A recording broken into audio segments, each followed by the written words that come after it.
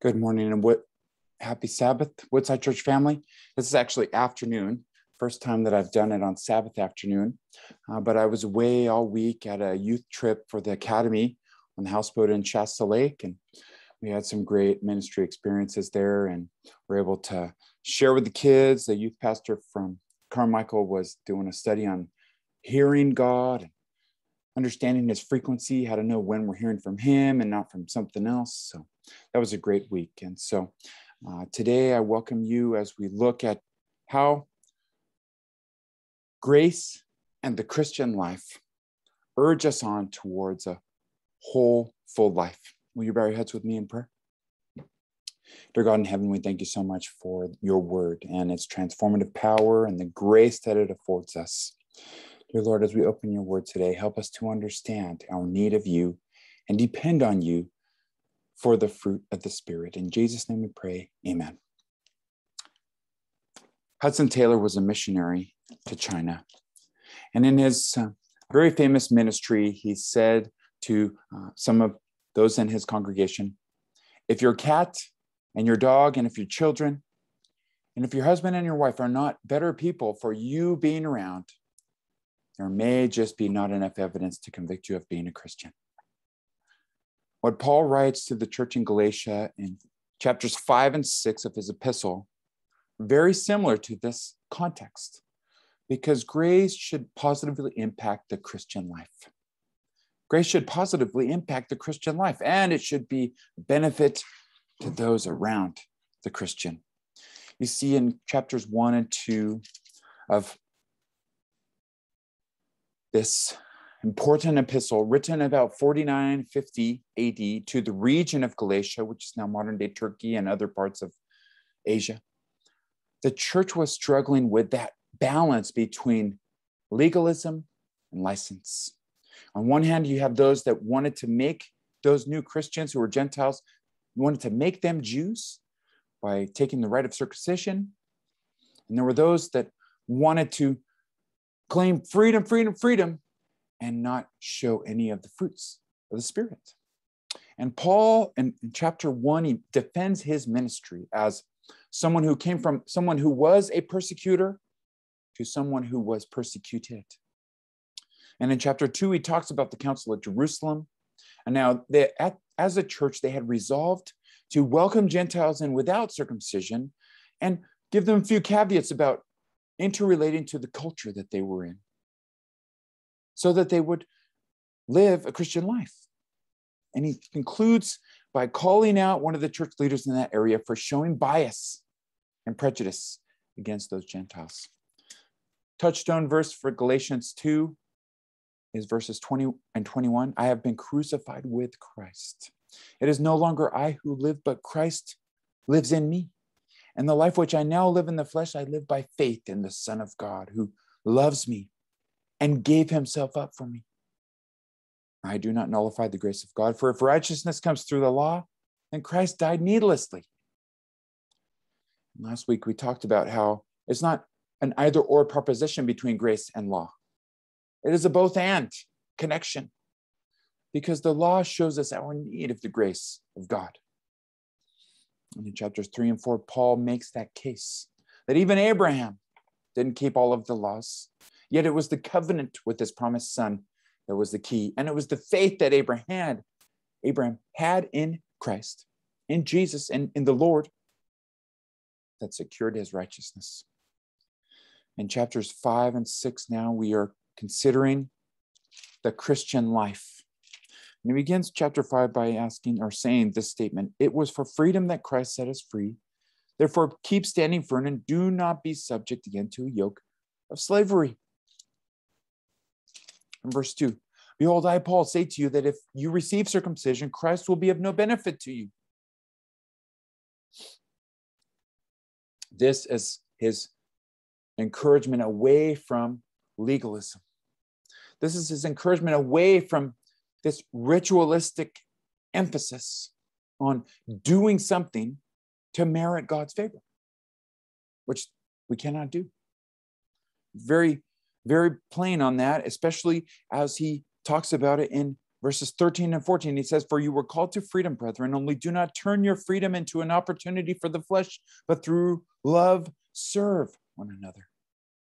For the whole law is fulfilled in one word, in the statement, you shall love your neighbor as yourself." What a priority that he sets forth before the church. And he's really coagulating what Jesus has said throughout his whole entire ministry. And he's emphasizing that this type of love that we have for our neighbor is only empowered by the grace that God affords us. You see, when they asked Jesus, in the context of who it was that was his neighbor, he asked and he told them a story about an ironic person, someone called the Good Samaritan, which for the Jews was anathema. The Samaritans were dogs. They were not authentic Jews. They were assimilated into the region by the Assyrians, and they were not worthy of the grace of God.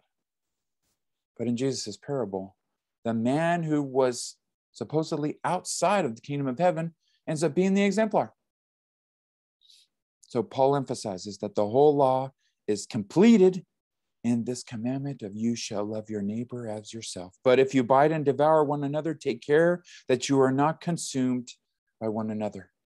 I believe that what we have here is Paul's urgency regarding their crisis of relationship. What was happening in this church is that people were withdrawing because of the turmoil and the crisis that were happening because of this imbalance between legalism and license. And the crisis of relationship is one of the reasons why people withdraw from the church. Other people withdraw because there is a crisis in leadership. There was a decision that was made and they were not brought on board, or they didn't agree with the decision. They didn't like how the decision was made, and so they withdrew. Crisis of relationship, crisis of leadership. Other people withdraw because the church begins to not synchronize with their understanding of the Bible. It's a doctrinal crisis. And it happens when people are seeing or reading something from the pulpit, or reading or seeing something in small groups. It does not necessarily synchronize with their convictions. And so the third one is the crisis of doctrine. And the fourth one here, as Paul points out, is that the crisis of lifestyle will come in. You see, in verses 19 through 21, Paul shows the church in Galatia that they are not to have these crises of lifestyle ongoing. But when someone does exhibit this crisis of lifestyle, we are to show them love and joy, peace, patience, kindness, goodness, faithfulness, gentleness, self-control. Against such things, there is no law.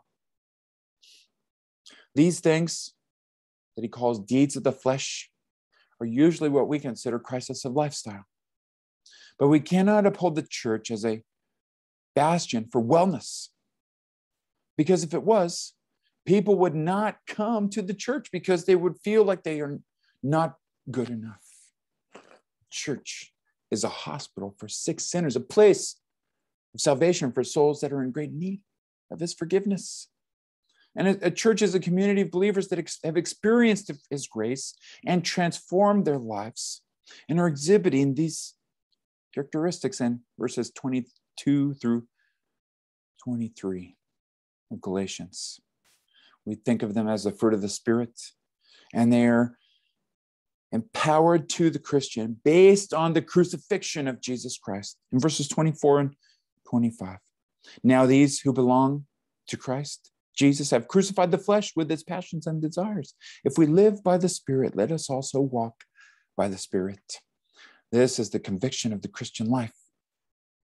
You see, it is a community of faith that bears one another's burdens in a trusted relationship. In this book, Speed of Trust, the author proposes that in the business world and in relationships, trust enhances not only the economics of the project, but the timeline is truncated.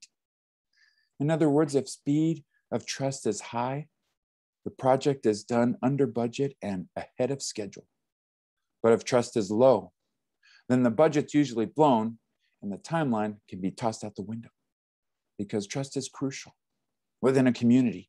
And I would enhance that even in a community of faith, it is even more important. And that's why he's talking about here, bearing one another's burdens and thereby fulfilling the law of Christ. This trust that is exhibited is important because of the confidence that our people place in us as spiritual leaders and as a spiritual community. You see, this context of the Christian life is motivated by the grace that God exhibits to us. He says here in verse 9 of chapter 6, let us not lose heart in doing good, for in due time we will reap if we do not grow weary. So then, while we have an opportunity, let us do good to all people, and especially to those who are of the household of the faith. Our Christian community in the context of Paul's urgency was a community that devoted itself to good works. Not because there was an urgency to please God, but because it was a compelling motivation to fulfill God's character and exhibit him to the world and exhibit him to our community. Paul closes chapter 6 by this phrase, the grace of our Lord Jesus Christ be with your spirit, brethren. Amen. You know, the epilogue on the church at Galatia is actually quite astounding. By the 1920s, the church had grown to millions, and it had ended up being 20% of the population there in Turkey. But the devil had great inroads. And by the time that the genocides were all done, Turkey had about 5% of Christians in its population. It's a very sad epilogue. But Paul's letter to the Galatians is the only record that we have of his urgency to that region. There's no 2 Galatians, there's no 3 Galatians like it is in other epistles. So we have to understand and we have to assume that Paul and his encouragement was taken to heart, and the church in Galatia understood that there was a balance between legalism and license. And that balance comes within fulfilling the law of Christ by loving your neighbor as yourself. This is our great appeal, and this is our great urgency. Jesus even said it in the Sermon on the Mount. Do unto others as you would have them do unto you. By so doing, you fulfill all of the law and the prophets. How is it that you could improve your love for your neighbor, friends? How is it that you can fulfill the law? You know, your love for God may be equal to the person that you love the least in this world. Because of 1 John 4:20, what John writes to the church, late in the experience of the church, he tells them, if someone says, I love God and hates his brother, he's a liar. For the one who does not love his brother whom he has seen cannot love God whom he has not seen. And this commandment we have from him, that the one who loves God should love his brothers and sisters also. And so when we consider this epistle to the Galatians, and we consider that grace and love go together, grace and the law go together. It's a both and proposition, and grace informs the Christian life and the Christian experience. Is that your desire today, friends? Is that your desire to have a faithful Christian life and a faithful Christian walk of fulfilling the law of Christ and exhibiting his character to the world? If that is your desire, I ask you to bow your heads with me in a prayer as we seek the Lord. Father in heaven, we thank you so much for this epistle to the Galatians and for the understanding of the balance between license and legalism. We ask that your will would be done in our lives today, that we may both fulfill your law by loving one another as you have loved us. In Jesus' name we pray, amen. God bless you, my friends. I pray that you'll have a wonderful week. Amen.